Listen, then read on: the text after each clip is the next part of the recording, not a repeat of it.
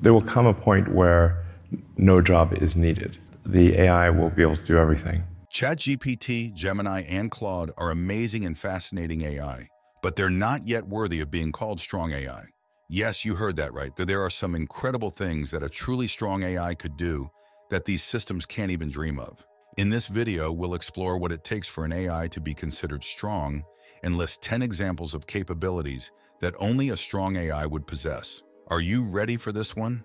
Then let's dive in. Now we will start from the most basic thing. What is a strong AI?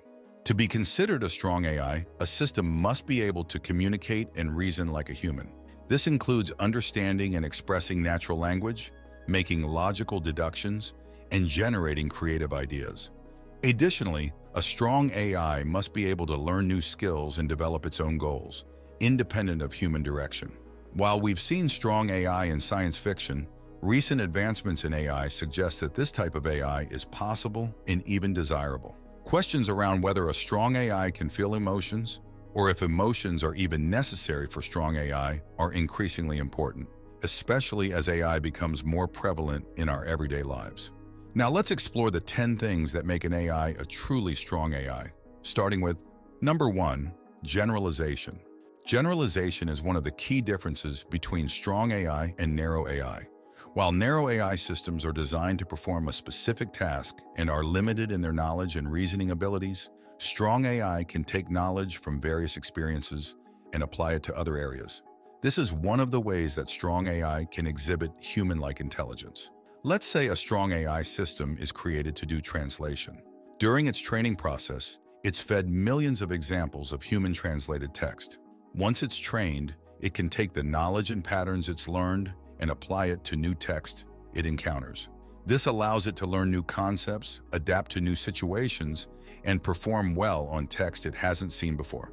Generalization is a powerful capability that allows strong AI to be flexible and adaptable. Number 2, planning and reasoning. To be considered strong AI, a system needs to have 2 key capabilities: planning and reasoning. Planning is the ability to set goals and develop strategies to achieve those goals. It requires the ability to weigh different options and choose the best course of action. Reasoning is the ability to think logically and make decisions based on facts and evidence. It's the ability to use information to come to conclusions and solve problems. Now, look at self-driving cars. While a self-driving car could use narrow AI to navigate roads and avoid obstacles, it wouldn't be able to plan out its route or make decisions about future stops along the way. With strong AI, it could use information from past trips to suggest the most efficient route and the best stops along the way. This capability gives the system a sense of agency and the ability to make decisions on its own without specific human direction. Number 3, alter and adapt. The ability to adapt and respond to changing circumstances is called adaptivity. Narrow AI systems are unable to adapt since they're designed to perform a specific task within a tightly defined environment. Strong AI, on the other hand, is designed to be flexible and responsive, so it can deal with any situation that arises. An example of this could be a robotic home assistant. If something in the home environment changes, such as a new appliance or a rearranged room, the system could adapt its response and continue to perform its tasks. Number 4, abstraction. Another important feature of a strong AI is what's called abstraction.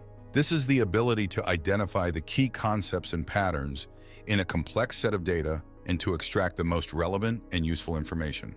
For example, a strong AI could analyze a medical database and abstract the most important information about a particular disease, such as its symptoms, treatment options, and prognosis.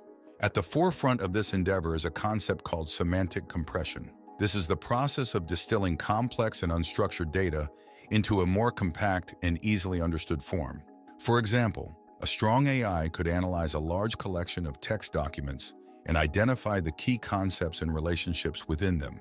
It could then express those concepts in a simple and easy-to-understand way, which would be a major advantage over a human researcher who would have to read and understand each document individually. This would allow the AI to provide valuable insights and recommendations based on a vast amount of data.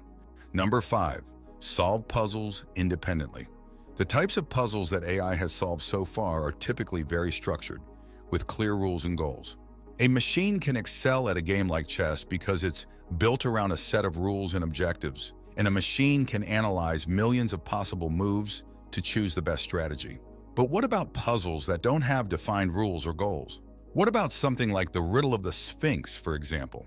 Humans can use their intuition and creativity to come up with the answer to the riddle. A true test of strong AI would be a system's ability to solve a problem like this, where it's not simply following a set of instructions or analyzing vast amounts of data. It would require creativity and reasoning beyond simply following algorithms. Another example of this type of problem would be something like the traveling salesman problem, where a machine would need to find the shortest possible route between a set of cities. Solving these types of problems would be a major step towards achieving general AI. Number 6. Solve more than mathematical equations. Many of the tasks that AI has accomplished so far have been based on complex mathematical models, but these are just a small subset of the kinds of problems that humans can solve. Many real-world problems require more than just math, like understanding natural language, interpreting emotions, and making decisions based on ethical principles. A strong AI system wouldn't just be limited to solving problems that can be expressed in mathematical terms. It would need to be able to reason about problems that are more complex and abstract, like fairness, justice, and emotions. This is a major challenge for AI because it's hard to define these concepts in a way that a computer can understand. But it's a challenge that must be overcome to achieve true human-level intelligence. Number 7. Figure out emotions and needs. Theory of mind AI would go beyond simply recognizing and mimicking emotions and mental states. It would understand them. This would require a deep understanding of human psychology and would allow the AI to interact with humans on a much deeper level. It's like the difference between talking to a person who is just using a script and talking to a person who truly understands and empathizes with you. The latter is what we mean by theory of mind AI. A key part of the theory of mind AI is the ability to reason about other entities' beliefs and intentions. This is often called intentionality. The AI would have to understand that other entities have different beliefs, knowledge, and experiences, and that their actions are based on those beliefs and experiences. This would allow the AI to anticipate and predict the actions of other entities, even when those actions are irrational. Number 8, make accurate predictions. Essentially, a strong AI would be able to take in large amounts of data and make predictions based on that data. This would involve analyzing patterns and relationships in the data and identifying how those patterns might play out in the future. For example, a strong AI could use data about weather patterns to predict future weather events, or use data about market trends to predict future stock prices. But it's important to note that a strong AI wouldn't be able to make 100% accurate predictions, since the future is inherently uncertain. However, it would be able to assign probabilities to different possible outcomes and make decisions based on those probabilities. This is one of the ways that a strong AI would be able to deal with uncertainty and incomplete information, something that humans do every day. Number 9, consciousness. A strong AI has to be conscious, but all the same, for a machine to be truly conscious, it would need to have certain characteristics that are often considered to be the hallmarks of consciousness in humans. These include self-awareness, intentionality, agency, and emotion. A conscious AI would have to be able to experience and process sensory information and to have the ability to recognize itself as a distinct entity. It would also need to be able to direct its actions and to feel emotions like pleasure, pain, anger, and sadness. One of the most debated aspects of consciousness is the role of qualia, or the subjective personal experience of sensation and emotion. For example, if an AI system was programmed to feel pain, would it experience pain in the same way that a human does? This is difficult to answer since we don't fully understand the neuroscience of human consciousness. But it's an important question to consider when discussing whether or not a machine can truly be conscious. Number 10, autonomy. This kind of wraps up everything. For an AI to be called a strong AI, it has to be autonomous.